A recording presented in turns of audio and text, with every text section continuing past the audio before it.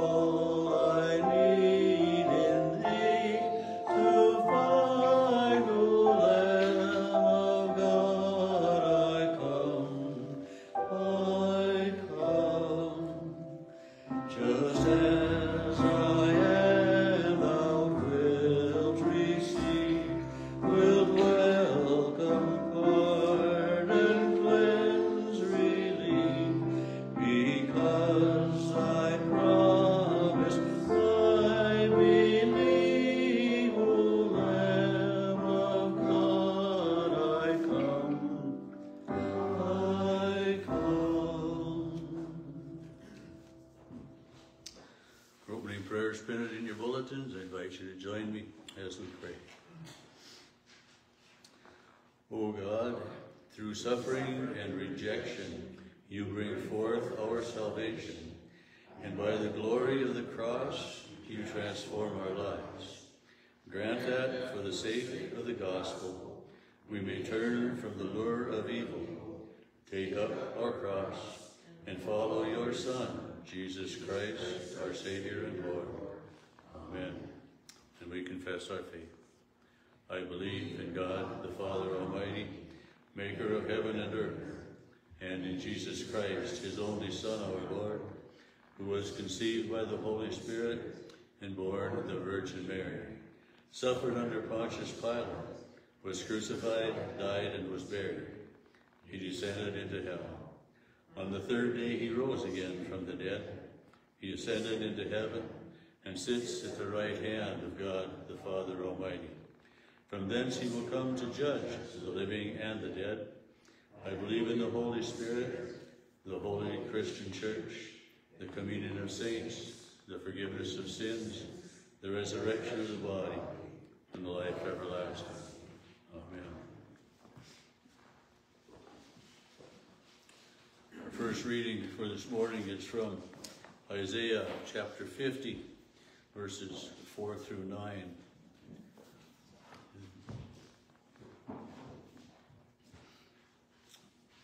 Isaiah writes to us according to what God has instructed him to, and it's always kind of intimidating to hear the word of God sometimes, to tell us what we should do, what we shouldn't do, but most of the time God encourages us in what he says. The sovereign Lord has given me an instructed tongue, to know that the word sustains the weary. He wakens me morning by morning, wakens my ear to listen like one being taught. The sovereign Lord has opened my ears, and I have not been rebellious. I have not drawn back. I offered my back to those who beat me, my cheeks to those who pulled out my beard. I did not hide my face from mocking and spitting. Because the sovereign Lord helps me, I will not be disgraced. Therefore, I have set my face like flint, and I know I will not be put to shame. He who vindicates me is near. Who then will bring charges against me? Let us face each other. Who is my accuser? Let him confront me. It is the sovereign Lord who helps me.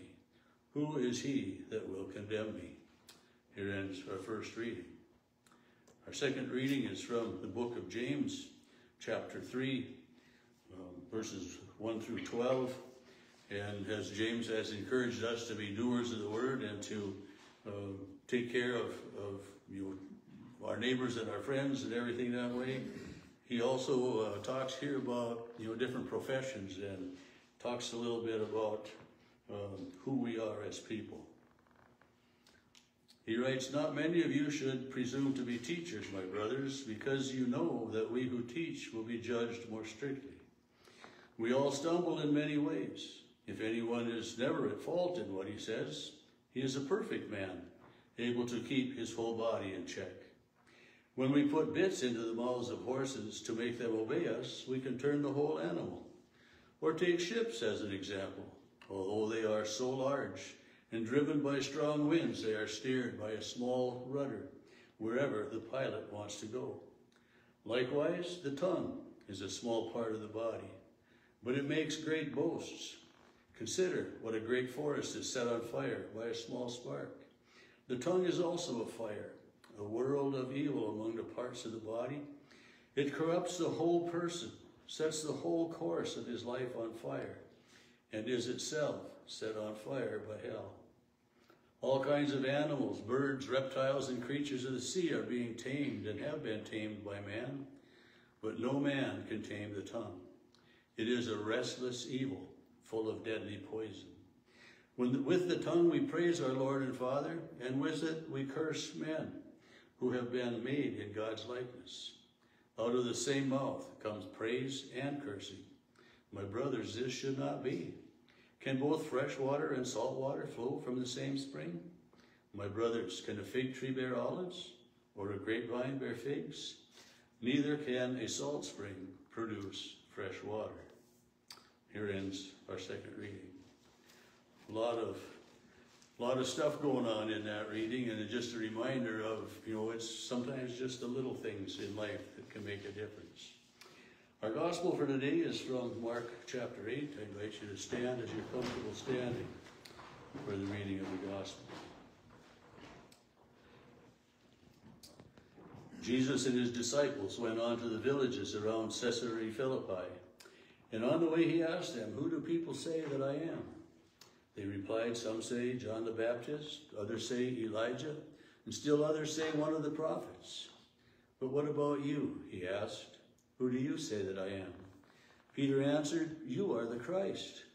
Peter warned them not to tell anyone about him.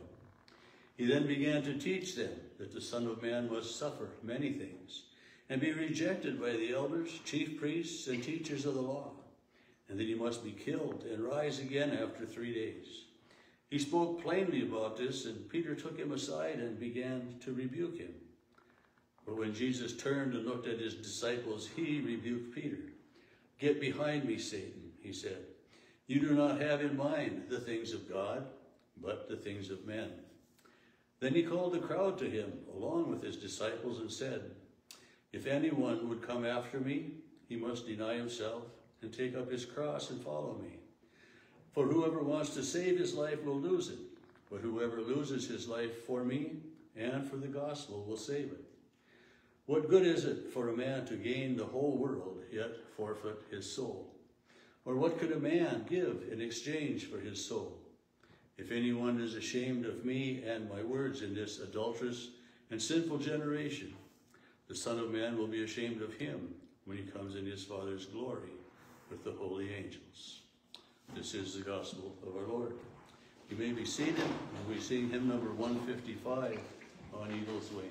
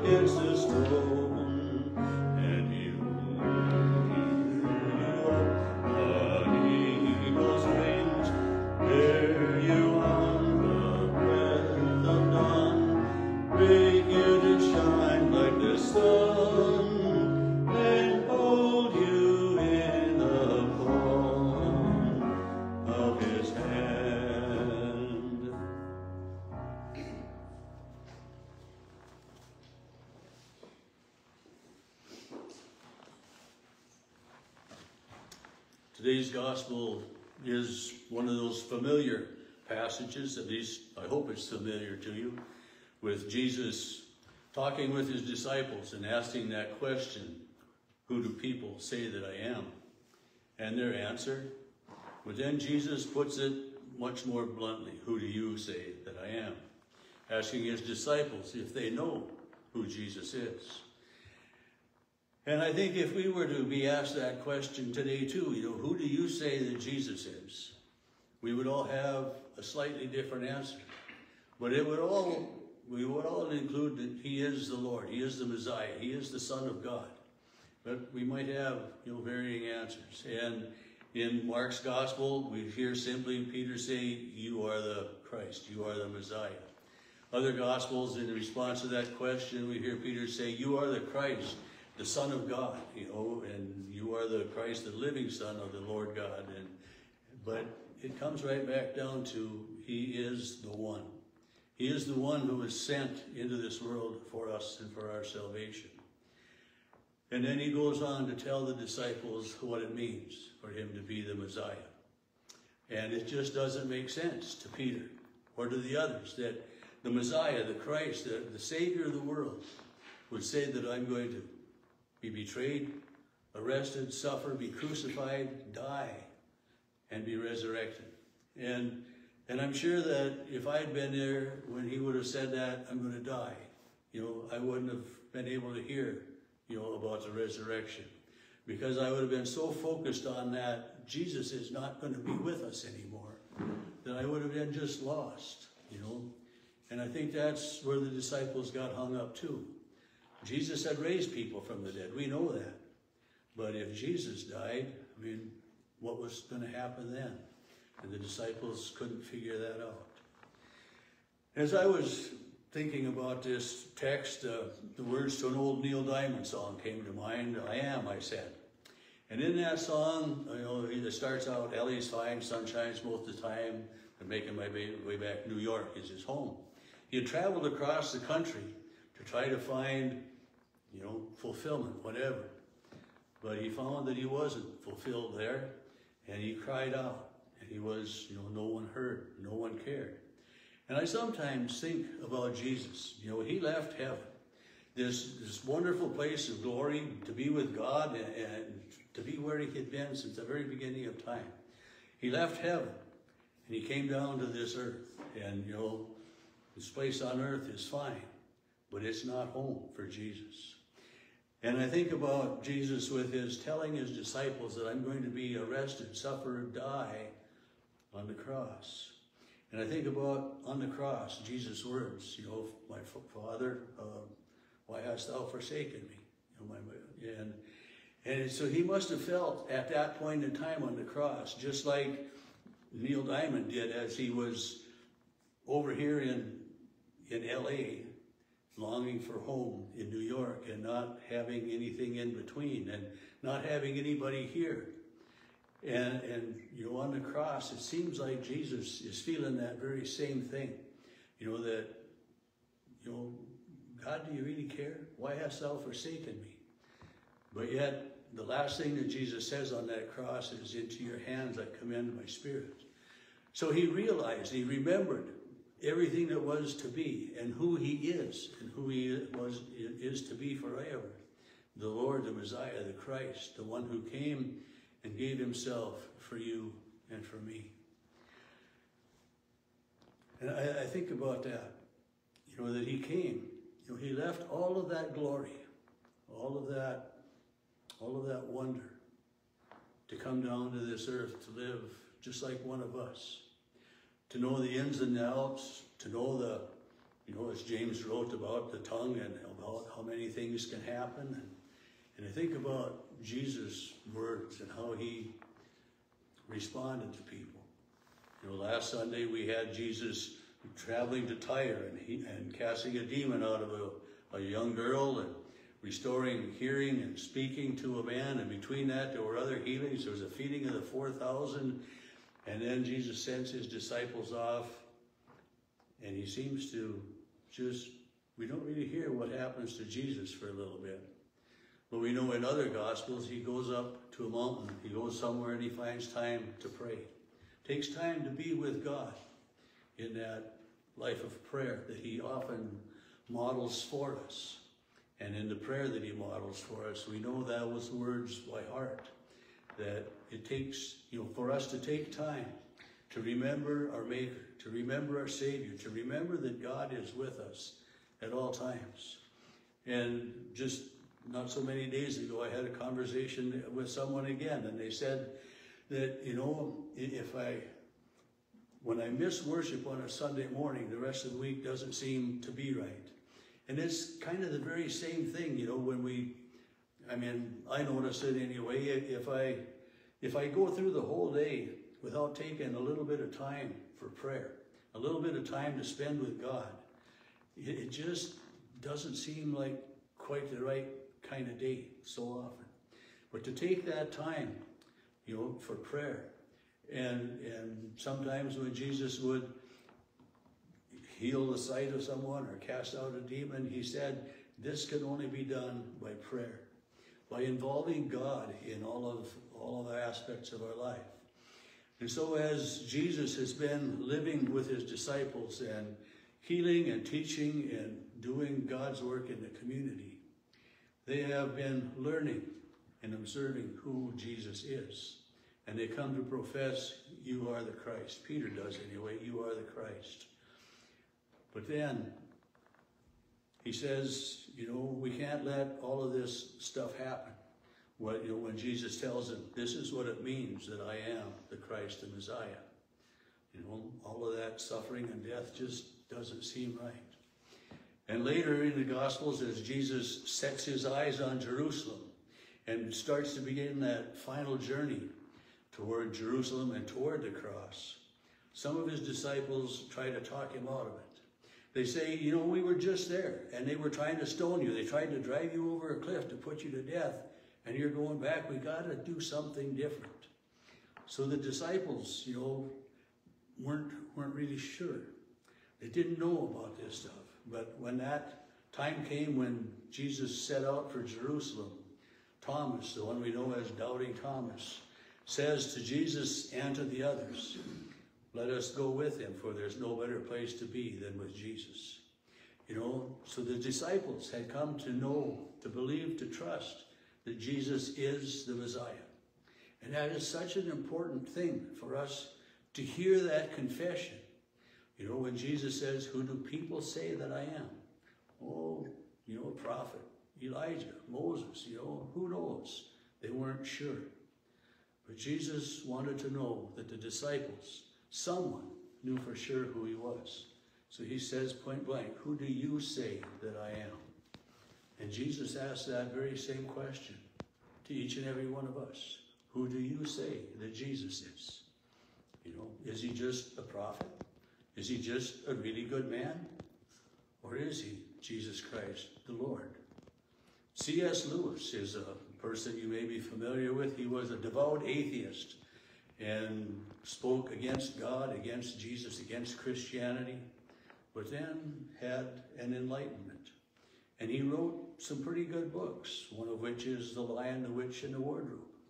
A children's story, basically, kind of. But it's one of those that talks so much about God and so much about who people are. And C.S. Lewis once said that Jesus is either a liar, a lunatic, or the Son of God. And that's kind of where we are. Who do you say that Jesus is? And as I've mentioned at the start, we probably would all have a little bit different answer to that. But our answers would be basically, he is the Lord. He is the Son of God. He is my Savior.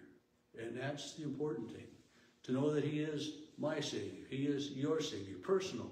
And I've said before many times too, that we don't just need to know about God or about Jesus. We need to know Jesus. We need to know God. We need to read the Bible, to study the Bible, to come to worship, to hear the words that God has for us. The words that some men and women have written down, instructed by God to share them for us and for our salvation. So that as we read through the four Gospels especially, we look at the differences that are within them. But most importantly, we look at the similarities. How they all tell us that Jesus is the Lord, that Jesus is the Christ, Jesus is the Son of God. He has come into this world to save us, to be the paying price of our salvation. He died on the cross for you and for me.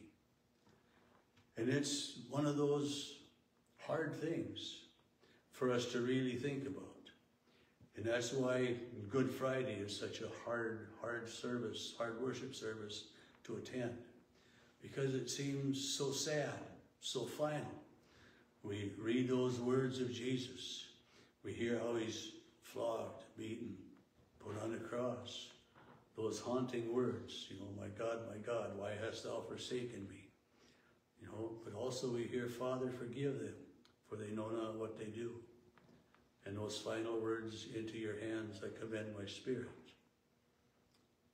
And at the time of Jesus' death, we strip the altar, we make it black, we make it dark, we make it bleak, and it hurts. It's just like when one of our loved ones dies, it hurts. And there seems to be this darkness that comes over our spirit because of the emptiness that's there.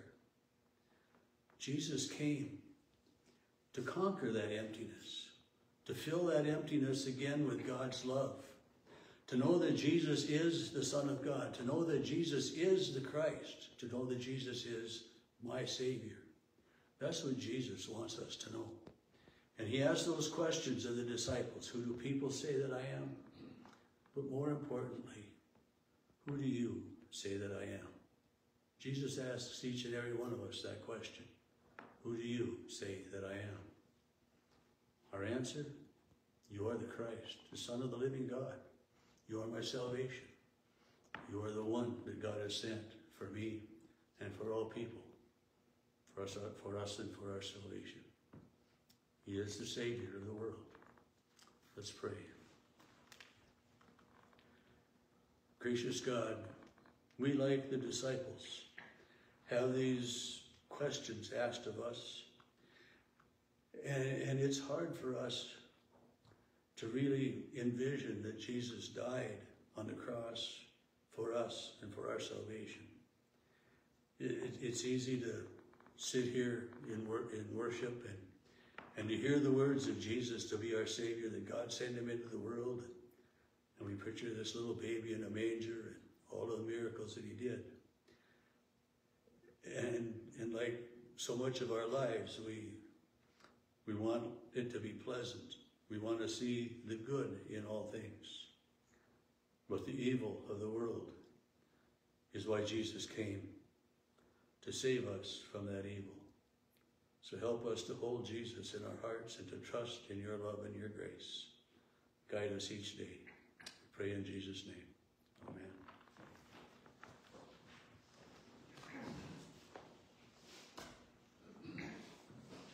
We continue our worship as we sing our offering response.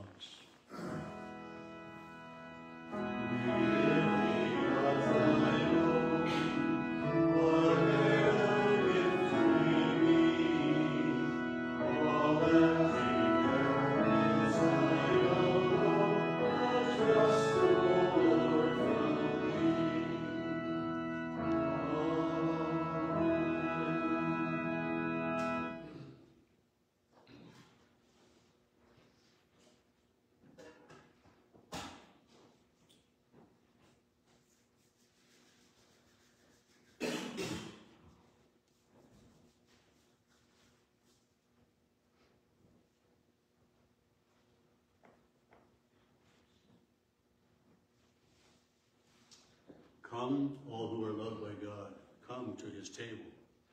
We come to eat, to drink, and our hearts are glad. We remember the way that Jesus showed us his love. On the evening before he died, he had supper with his friends. During that meal, he took the loaf of bread, and gave thanks for it, broke it, and passed it around with these words: "This is my body broken for you. Eat this and remember me." And after the meal, he took the cup of wine, gave thanks for it, and passed it around with these words: "This is my blood shed for you. Drink this and remember me." Remembering Jesus. Oh, we'll do that later. I'm sorry.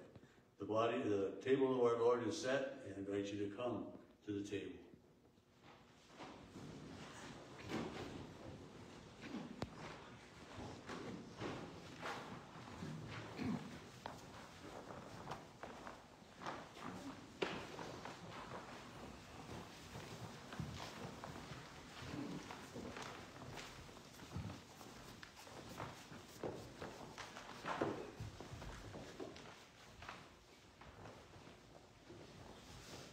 This is the body of Christ.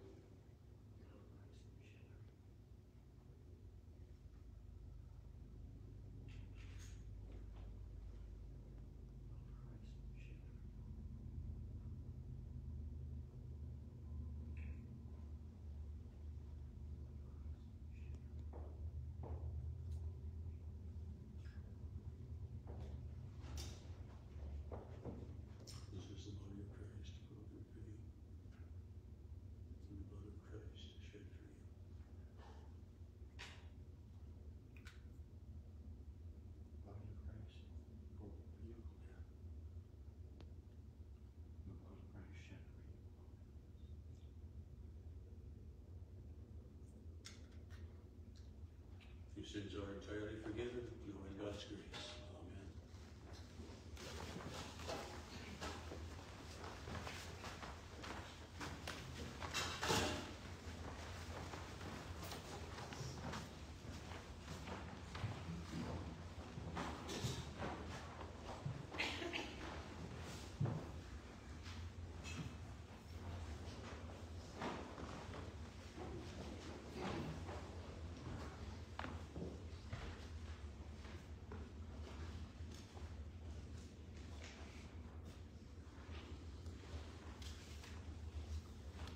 May the body and blood of our risen Lord and Savior, Jesus Christ, strengthen you and keep you in his grace. Amen. As we come to God in prayer today, do we have any additional prayer requests? For my mom's family, she lost her brother this week. Okay.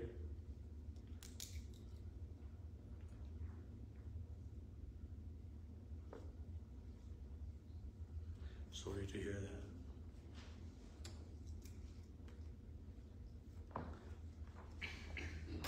Let's bow our heads and come to God. Gracious Lord, we know that you always hear us when we pray. We trust in that because we know that your Son, Jesus, turned to you so often in prayer and talked to us about prayer and taught us to pray. So we thank you for coming to us, for hearing our prayers, for knowing what's in our hearts and on our minds, to know our joys, our sorrows, our hopes and our dreams. Lord God, we thank you that you are the God of all people, that you are all-knowing and all-present. Thank you for walking with us each day of our lives. Lead us in your path and help us to be your witnesses in the world so that all people might know who you are, but more importantly, know your Son Jesus as Lord and Savior. Bless our country and the other nations of the world. Bless all of our leaders and give them the courage to rule fairly, to seek peace at all times. We give you thanks for our military because we know that the world isn't peaceful. So we thank you that we have troops that are in troubled places of the world to try to bring peace and hope, to bring a glimmer of what might be, protect them as they serve. We pray the same for our police officers and so many others that put themselves in danger every day.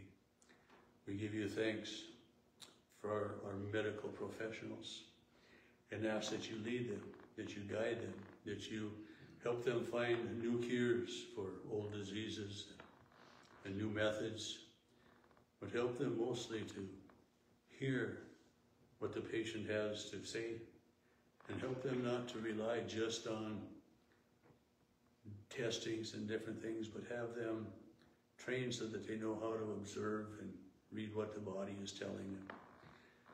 We ask that you would reach out and protect these people today, grant them your healing. We pray for Shirley and Dean and Sue and Nolan and Bob and Gloria, Maxine and Jeannie, Mary, Beth, Barb, Brody, and Leaf, Mary and Gabe, Larry and Cheryl. Pray for Scott. We pray for these now that we mention silently in our hearts.